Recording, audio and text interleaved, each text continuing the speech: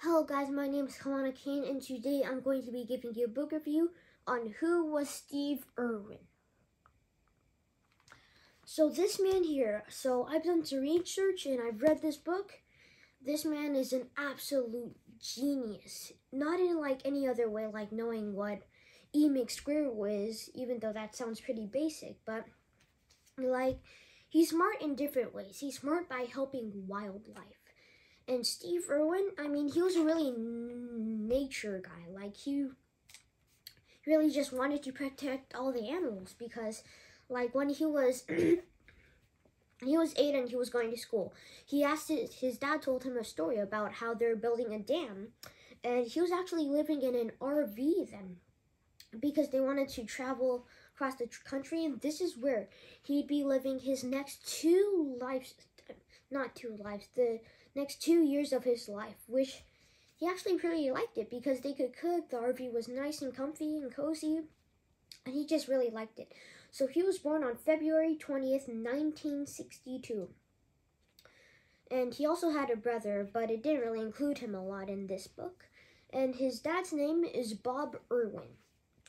So this family, well, they were just really calm. And as I already started the story but didn't finish it, the dam. So one day, his dad told him the story, and Steve Irwin, he wanted to help the crocodiles because his dad has been teaching him how to. Some people who don't know about Steve Irwin, you might think that he catches crocodiles, kills them, and sells them for their skin, but no, Steve Irwin is actually a pretty chill guy. He doesn't sell the animals. He doesn't sell their skin, not the animals, but he relocates the animals because, as already said, building the dam causes a lot of noise and some explosions even.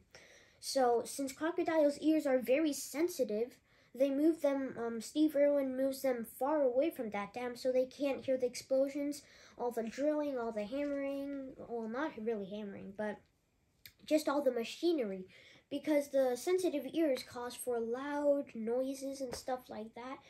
And crocodiles don't really do that. And also they had the people who were building the dams, they actually had problems with crocodiles because, the reason why it was taking them so long is because all the crocodiles were like invading their personal space or like their building space and stuff like that. So Steve Irwin is actually helping the people who were building the dam and the crocodiles at the same time. So when he grew up, like an adult, he created this park called Brewa Reptile Park. And as you might have tell, Steve Irwin is actually Australian, so he speaks in this accent, like there's a wild croc. And he actually hosted his own TV show with his wife, but I'll get more into that later. So his father taught him how to catch crocodiles, and really, he's been doing that for a long time, and he also just helped a lot of other animals. He studied about them, like he's carrying this little crocodile. And since he's Australian, he usually calls a lot of things Joeys, and with a type of accent, but no shame for him, because he's just a really nice and chill guy. So, he likes to surf, and it was actually one of his hobbies and sports he did in high school. And he was actually pretty good at it, and that's also before he built Brewa Reptile Park. So Steve Irwin, he was really nice with animals, and he taught at his Brewa Reptile Park. He taught about animals. He did some stunts and tricks with crocodiles in like a mini stadium. He did live feedings. He fed them like wild dogs or dead animals and stuff like that. So Steve Irwin, even though he fed the crocodiles, even though he got dead animals, which sounds like a little not good, Steve Irwin was just actually helping doing his business. So he marries this girl called Terri, and their first daughter was born on July 24th, 1998, was their first child. And Steve Irwin, he actually just taught, and now I'm gonna get into Wait, no. First, I'm gonna do. He was an animal lover whose family opened a zoo, and that zoo is actually Brewall Reptile Park. And he actually also had a pet python, which he was a little scared at first, but then he grew, and now they're like best buddies. But sadly, Steve Irwin died, and it doesn't actually include it in this book. But I did some research. I watched some YouTube videos about and I'm gonna get about that at the end of the book review. But I'm gonna inform you about the book right now because that's my job. This is a book review about Steve Irwin. And you might be wondering what this 100th title is. I don't really understand, but it says something on the back, and I'll get to that at the end of the book review. So here, so there's this person called Wes Mannion, and Steve Irwin actually met Wes Mannion because Wes Mannion and Steve Irwin had a lot in common. They relocated crocodiles, they loved animals, and they even had a pet python, both of them. So it's crazy. Just Wes Mannion was his best buddy, and well, it doesn't really talk a lot about him. It's just one whole page of him of, well, where they met, what how old they were, and both of them were 14, so they were same age. And so he had this dog called I believe. Wait, let me find it. It's a dog, Sui, S-U-I. He helped Steve Irwin. And you're like, a dog can't just get tape wrapped around a crocodile's jaw. Well, obviously a dog can't. Sui the dog can't. But what he did was, there's this thing called distraction. And Sui, what he basically did, Steve Irwin would throw a stick in the water, and Sui would chase it. Because, you know, almost every dog loves chasing sticks, even Dookie right here. So, Steve Irwin, while his dog Sui was like distracting the crocodile, Steve Irwin, well, he went from behind, taped the crocodile's mouth, and, well, they relocated, and you're like, but a regular dog, like, if the crocodile's fast enough, he could snatch the dog Sui.